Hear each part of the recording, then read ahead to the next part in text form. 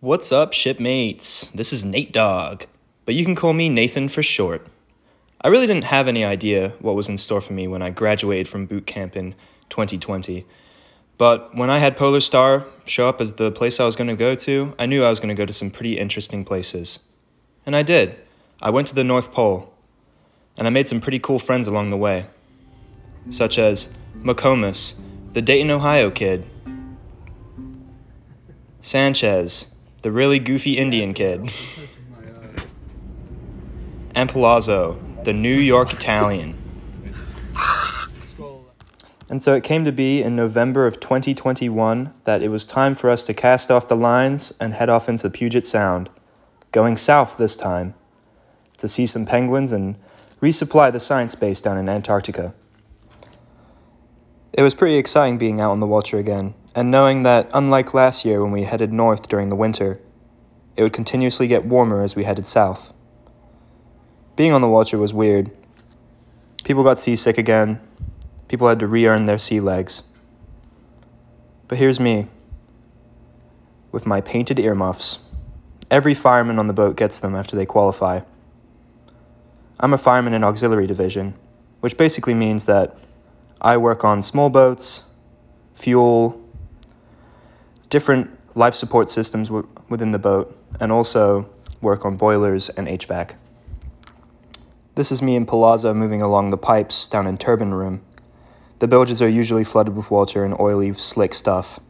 Not really something you want to fall in, so you always have to be extra careful when you're moving along pipes. Here's Shannon, another member of my shop, working on one of the watertight hatches as we get closer down to the equator. That's us working on a fuel pump. A lot of the time it's just standing around watching the MKs or machinery technicians work on things. We're more like gophers. We go around, get wrenches when they need them, and just help out. But sometimes they trust us to go do things. So we'll go work on different fan spaces around the boat, making sure bearings are lubed up, things are tightened, and just keeping a very resilient watch on things. Other times, we'll just be sitting in DCC, or Damage Control Central, the home of A-Gang, or Auxiliary Gang as we're called. Messing around, talking about different things, and rolling in rolly chairs to the waves. As we got closer to Hawaii, which would be our first port call, and our first resupply, we ended up being able to go outside onto the deck and chill in the sun. Command liked to call it Steel Beach, because it was the only beach we had. We would watch movies in the hangar, do karaoke as well, which was a lot harder than we thought it would be, but we became pretty professional at it. We also had a sauna on the boat, which was Captain's favorite thing, and I had to share the sauna with Captain quite often, which was pretty interesting. But it was definitely my favorite thing on the boat too. We ended up playing a lot of video games underway with each other. Like, for example, I finished Doom 3, Fallout 3, and Demon's Souls as well. People started playing instruments too and forming bands. My two good friends, Palazzo and McComas, actually finished an album. That's beautiful. Thank you. We get Polar Don't do Starbucks. anything. Oh, that's perfect. The official Starbucks alternative. We had a movie festival as well, which was really fun. This is my movie that I made. It's a pretty long movie. It's about 15 minutes, so I didn't include the whole thing in here, but I think it was worth the Grammy. Look at that Oscar performance.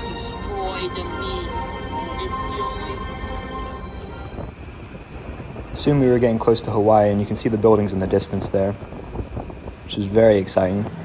We started pulling into Pearl Harbor, which wasn't really as military-esque as I was expecting it. It looked more like a large construction area, but there were some destroyers there. And plenty of rainbows as well. There were a buttload of rainbows in Hawaii. Now, part of being an A-Gang requires fueling, so when we pull into a port call, typically we're the last people to leave because we have to fuel. So this is us sounding a tank, as it's called. That leads down to the fuel. We put paste on the tape, make sure we know what level it's at. This is us disembarking from the boat, heading into the wildness of Hawaii. Me jumping off a cliff, which was very sketchy actually. My feet hit the bottom. We didn't really swim and check it out. It was all murky. But Hawaii is really beautiful. I'd love to be stationed out here. The water is crystal blue and great swimming. But there were a lot of, what do you call those little spiky things? What are those? Sea urchins. Yeah, there's a lot of those little bastards around, just prickling your feet. Terrible. But yeah, I mean, it was pretty fun. We found some pretty cool places, some cool spots. My buddy Sanchez decided, oh, I'm gonna jump into the water here, do the ultimate cliff dive. So he headed over there to go do it. But then we told him it was a bad idea because apparently the last person who had done it had broke their leg. So next we headed to Waikiki Beach, the most famous beach on Hawaii. And the most full of babes as well. Afterwards we got a hotel and disembarked downtown to meet up with some people that we had actually met who were from a different Coast Guard unit that's stationed there. That right there is culinary specialist Selazny, who was very sauced up that night and very entertaining.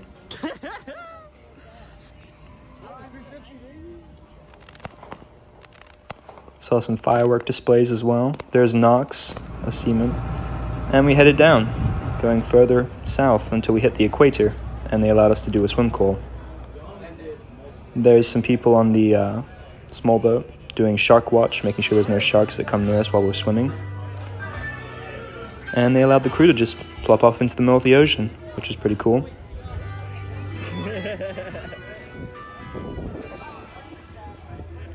Palazzo ended up losing his GoPro during this, unfortunately. And that was way higher than it looks. With the boat swaying, it was a bit sketchy, actually. McComas got really scared jumping off that. New Zealand. Eventually we kept heading south, and now we hit New Zealand. Wellington on the North Island, which is a really dope city. I really liked it. New Zealand's a really cool place. And, coincidentally, everything is cheaper there. There's me riding the bull.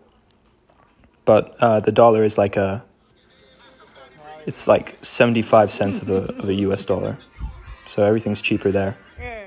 Yeah, we were telling people that. Like, so Airbnbs and hotels were much cheaper in these foreign countries, which was always nice.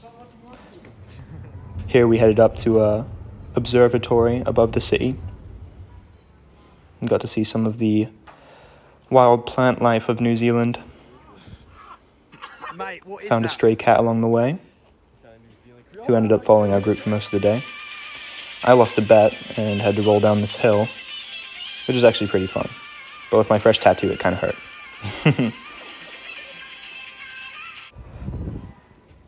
That's a whale heart, which was pretty cool. Got to crawl inside it. Didn't realize they were that big.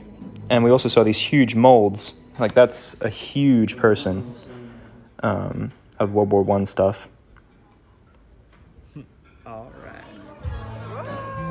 Had to do some more karaoke and do the nightlife stuff. Sanchez singing. There's Bauer, the official party god.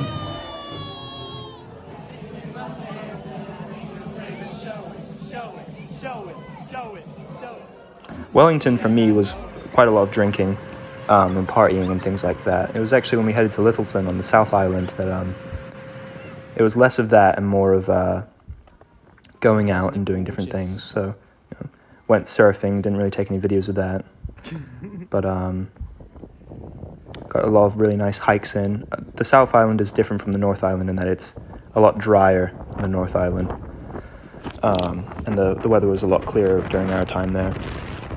Lyttelton is also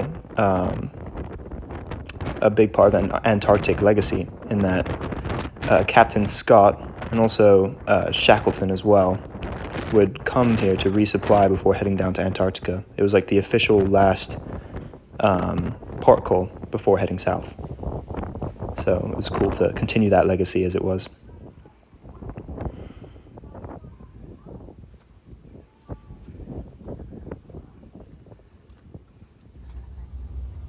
Got to go on a gondola here and head south down into the valley towards Christchurch, which is the nearby city. Wow. Okay. Went to one of the beaches. What do you think that means? Is that from I the think cavemen? this is some tribal art. What does this ancient language mean? Can you read it? I think. Get your Impossible Whopper from Burger King for limited time only. Well, we know what we need to do now. We must find the exit to this cave and find the Impossible Whopper. Let us go. And this was pretty bizarre. We found just a big old mound of rocks out in the middle of the beach. It was pretty high, so we decided to climb up it. That was pretty cool. See the fellas in the distance there, just filming. We decided to film a little music video on the beach too. Oh, and this was the Airbnb and our first encounter with the gnarly insects of New Zealand. But he didn't survive. Next day, I actually decided to go out with a different group of people. I went out with some of the deckhands on board the boat who I don't really hang out with as often.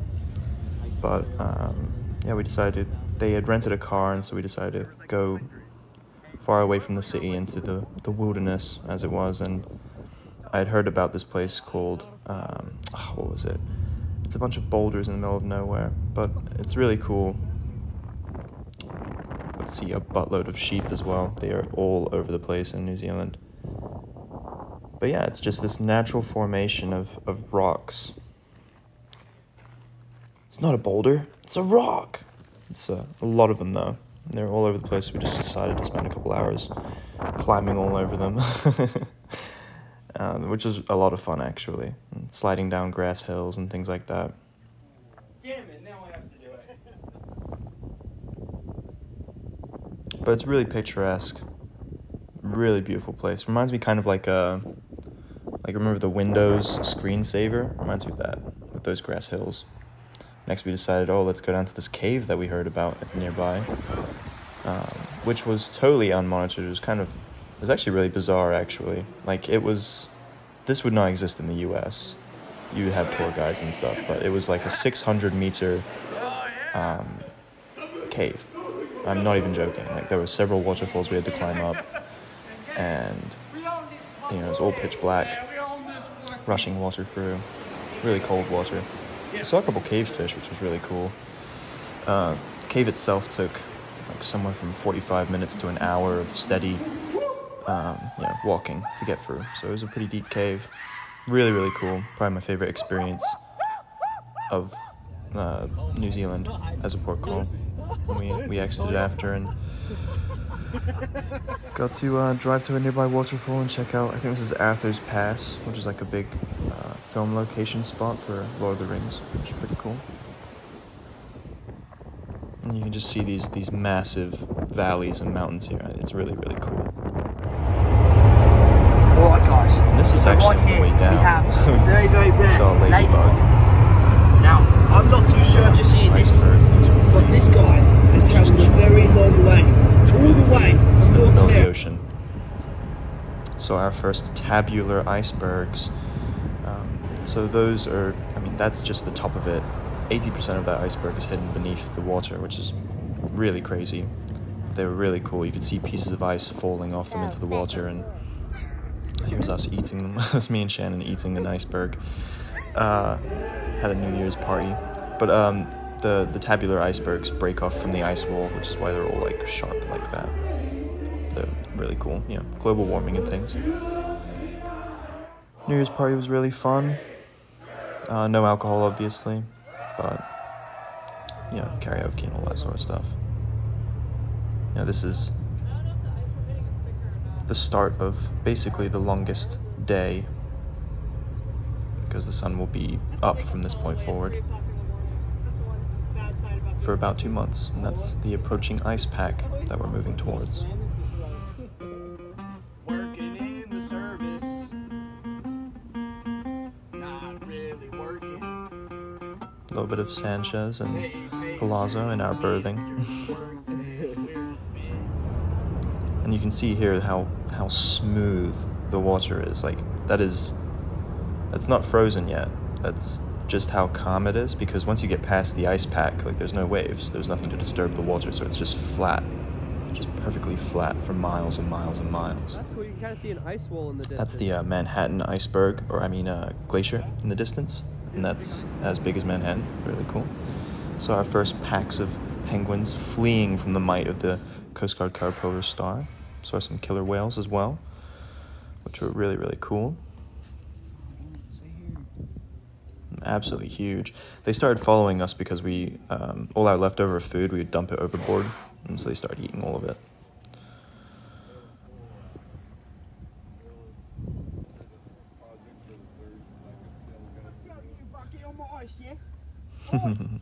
Me telling off a seal. Get off my ice, yeah? Freaking seals, mate. Let's see here. He's just checking for killer whales and leopard seals and things that could eat him. Oh. Plops in there. Got a day out on the ice, which was really great. This was after our line crossing ceremony, which actually I haven't really talked about the line crossing ceremonies yet. So I won't go too big into it, but it's a big part of like naval tradition that whenever you pass certain latitudes and longitudes, for example, when we crossed into the equator, we had a big ceremony.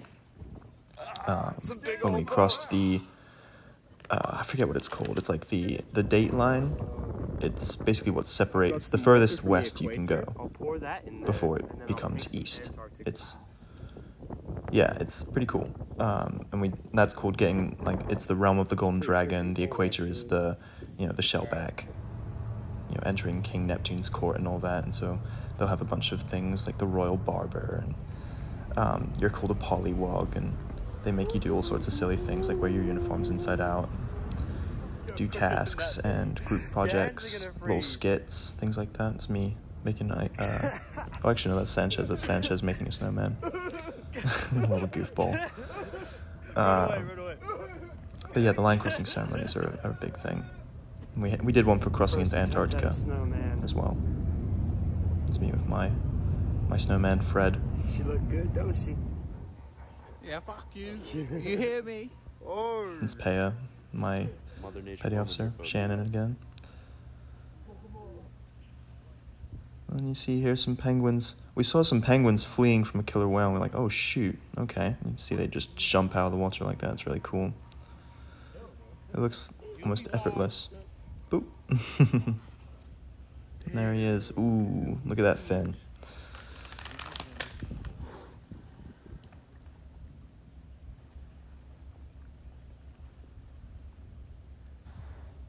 And there's a minke whale. That was really the only sort of whale I saw while down there. I saw a couple of them though. It's me drinking some shipped coffee, which was absolutely terrible. It's always burnt and toasted. But we did have Polar Starbucks, which was actually pretty decent. So it's breaking some ice. So our boat can break up to 18 feet with like backing up and ramming. But for the most part, the ice that we were breaking was multi-year ice, but it was like 6 to 10 feet. You can see how the ice there was actually like blue, so that's because over time it's stronger ice, and it will become blue because all the salt will leave it, and so it's more pure ice, I suppose. You can see here. You can see a little penguin. He was just standing in front of our boat as we just approached, and then eventually he was like, oh shoot, I guess I should get going. All his friends are running away. And he's like, oh, I guess I'll just keep running in front of the boat, and just keeps going. Poor guy. We killed so many penguins and seals. It's actually unbelievable. We're just going down there and doing nature's job. But yeah, they would just stand there, and sometimes they would walk in front of our boat. Like they would actually come towards us as we came towards them. Really bizarre. But you can see here he kind of he forgets that we're chasing him, and he like turns around and he's like, oh, where am I going? He's like, oh shit, I guess I should keep going. Jump the gap.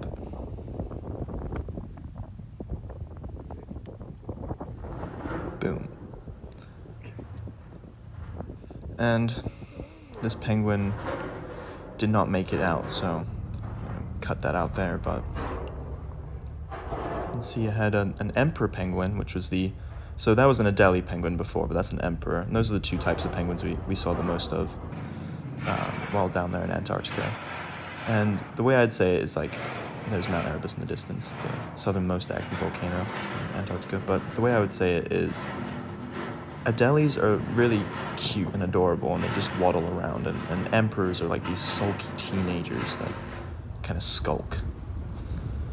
And here you have the seals. They look like slugs, the way they just move across the ice, just they're really funny. They'll huff at you. They're kind of like assholes, but they're very, very funny to watch. Actually, here's McComas pretending to be a penguin.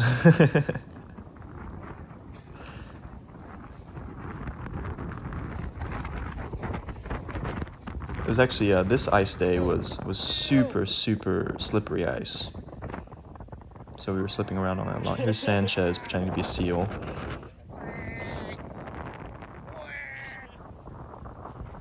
Here's Micah, one of the storekeepers on the boat, playing around on the ice. Me and Sanchez throwing ice at each other. Like I said before, like me and Micah and a couple other people, we played a lot of video games underway, and like the biggest thing was like Minecraft, which we played a lot of, and also, oh yeah, somebody busted their face open on the ice. Poor Sape, my roommate back in Seattle. There's me sliding. But yeah, we play like Battlefront 2. We played a lot of Galactic Conquest, which was a lot of fun. Saw 2 baby penguins, decided to eat them. There's an emperor brooding, being all sad boy.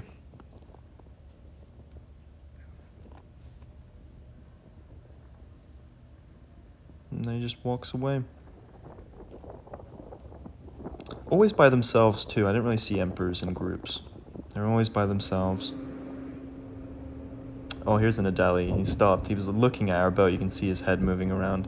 He's so confused by it. He's making some really funny sounds here too. Had a rave, but I had to work during it, unfortunately, but you can see in there. It was apparently a good time.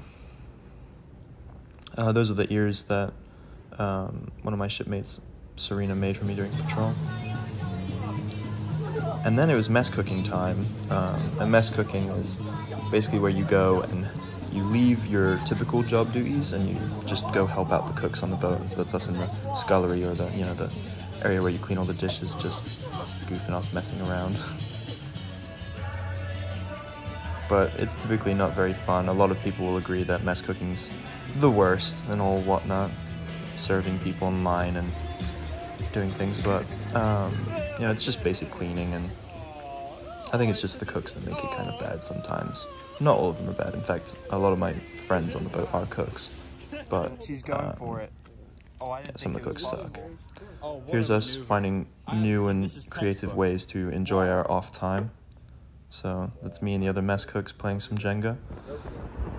And eventually it was time. We'd been down in the ice for about a month, and we'd cleaned up, we made a big ice wedge, cleared out all the ice, and it was time to stop by in the station and check out McMurdo.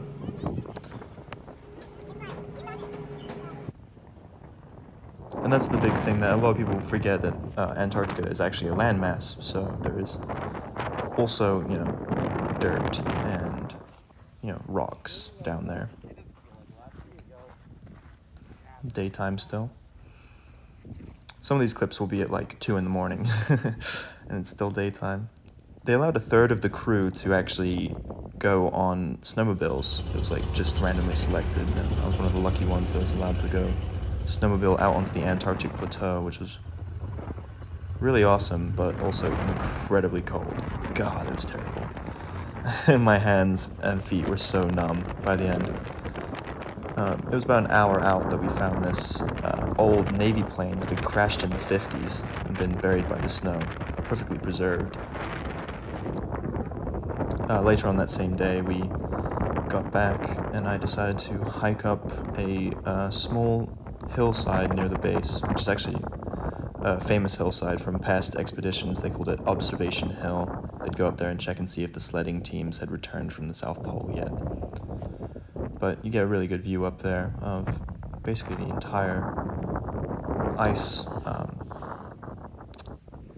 plateau there, and that continues for hundreds of miles. It's really deceiving, but that's hundreds of miles. And there's the research station down there. And there's usually about, I think it's 4,000 people during the summer that are down there doing science, and then during the winter it's like 1,000.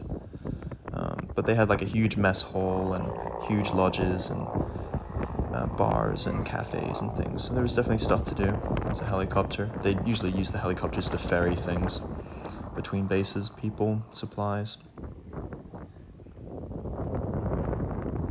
This is Scott's old hut. So back in 1908, I believe, this was the hut that they used for the South Pole expeditions. And this is actually a 100-year-old seal carcass, because there just isn't, anything down there to decompose things. So being left out in the extreme cold, it's just kind of, frozen. Found some Adelies around the corner. So adorable. I'd love to have a penguin as a pet. They're so funny.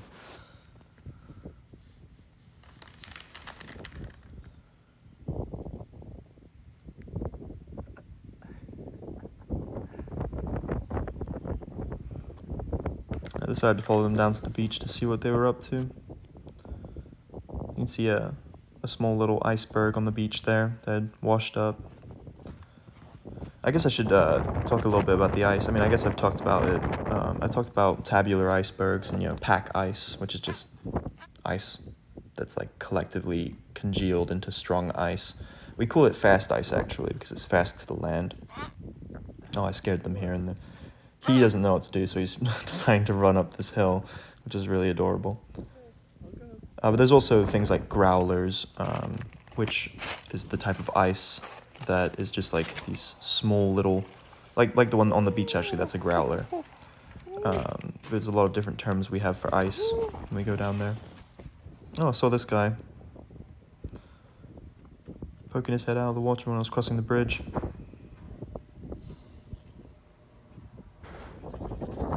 And the base actually set up a 5K for the, for the crew. And so a bunch of the base scientists and us ran in a 5K, which was infinitely cold. Oh, here's another example of ice. This is called pancake ice. So as soon as we've cleared up all the ice, that's what kind of starts forming again. It starts forming these tiny little dinner plate shaped ice. And it's really flat. Here you can see how the waves are riding. This ice isn't fully frozen yet, so it's all kind of running with the waves. Those were the last penguins we saw before we started getting back up, and that was the first nighttime that we had in 2 months of continuous sunlight, so that was very exciting. This is us on the way back up. Just came outside. A lot of people on the boat smoke, obviously. I think it's just a military thing. But it's funny how it's divided. Engineers typically dip and deckhands smoke. Here's Sanchez and Palazzo.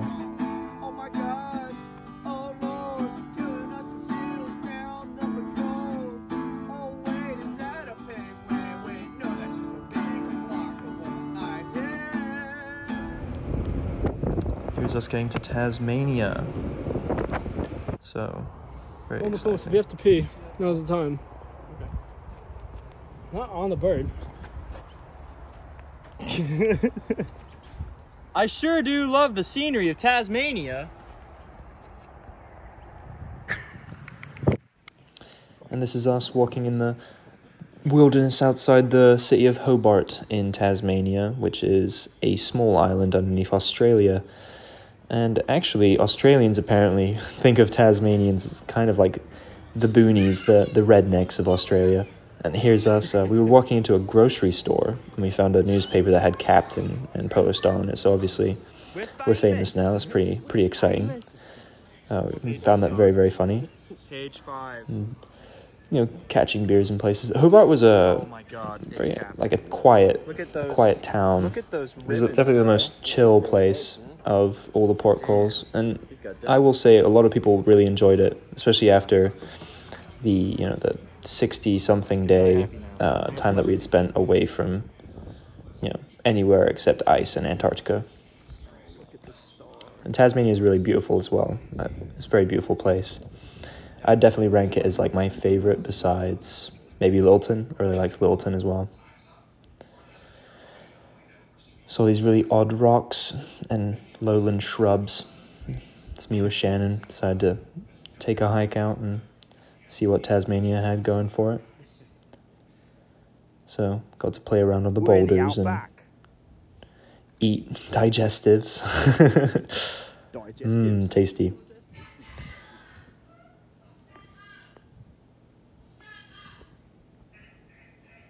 And yeah, and then eventually we found these funky looking broccoli trees. And it's interesting how it was really dry on top, and like the more we descended down the mountain, the more wet and moist and almost humid it became, which is really interesting. Next went to a zoo or a animal sanctuary. Got to see a Tasmanian devil, which is actually a scavenger, which is why they run all funny. I don't think that they could ever hunt anything. Got to make some friends with some kangaroos. This guy is very funny looking. Look at that face. Look at that. They're funny. They're very funny. There's like several of them. They're just staring at me. But they're all just laying down, chilling. And they're got to pet them a little bit too, and they're surprisingly very soft to pet. This is a wombat, which is probably my new favorite animal. They have bony butts for defending their holes. They'll like hide in their hole, and if a predator comes in, they'll just thrust their butt up and smash it into their face. And they also poop cubes. That's correct, cubes. And they'll stack the cubes of poop. Oh, went to the second oldest brewery in Australia, which is really cool. Cascade beer is awesome. This is me and a couple of my petty officers walking back to our Airbnb. And, of course, we get to see round 2 of the spider invasion. These guys were significantly bigger and faster. But we managed to take them down before they harmed any of us. Yes, being a Coast Guardsman doesn't end on the boat. We are heroes everywhere.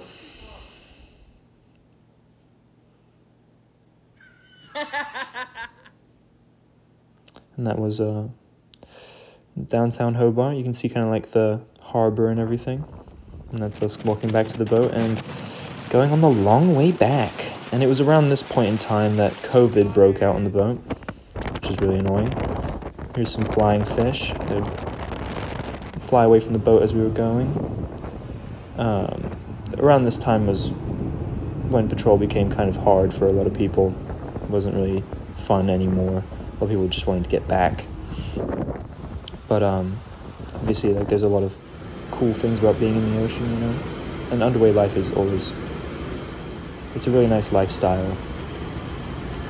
Full of its, bad things and good things. These are our, our 3 shafts. I guess I just wanted to like show off a little bit of what the engine rooms look like. So those are the 3 shafts that like spin our big propellers. And then we have like our diesel engines on board. And they're these big old engines that break all the time. But we always manage to fix everything on Pogo Star, which is really miraculous, considering how it's 45 years old or so at this point in time. If this thing was in the Navy, it would have been decommed already. But yeah, those are the engine rooms. We canceled Tahiti because of COVID and instead ended up in San Diego. Went to the zoo. I really only had like a day and a night there, so tried to fit it all in. Flamingos are quite funny. Very weird animals. I didn't really think flamingos were like that. Pull up, Jerry, pull up. That was also probably the coolest zoo I've ever been to. It was really, like, the topography of, like, how, like, you went through the zoo it really matched the landscape really well. It was really cool. One of our friends actually knew somebody in the Navy, and they took us around to see everything. So here we have like the poop beach, and see all the birds, and then the seals as well. Baby seal here with his mother. Oh, he's snoozed. This guy's scratching his butt. I would have to say seals are probably the most amusing animals to watch. They have a lot of personality. They act like dogs almost. They're like, I mean, I've heard that before. They're the dogs of the sea. This guy is still here. See this guy? We'd still have no idea what he was doing. I think he was trying to take a nap, or he was, unlocking his inner chi. These seals have zero respect for each other.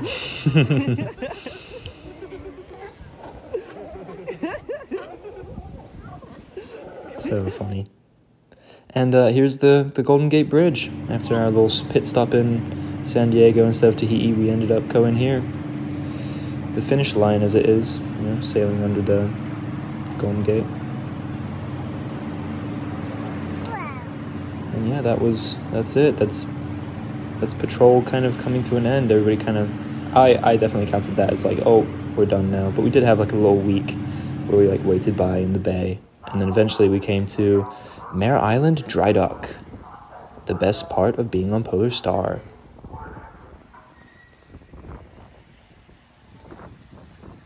Anyways, shipmates, don't forget, breaking ice ain't nice. Nate Dogg out.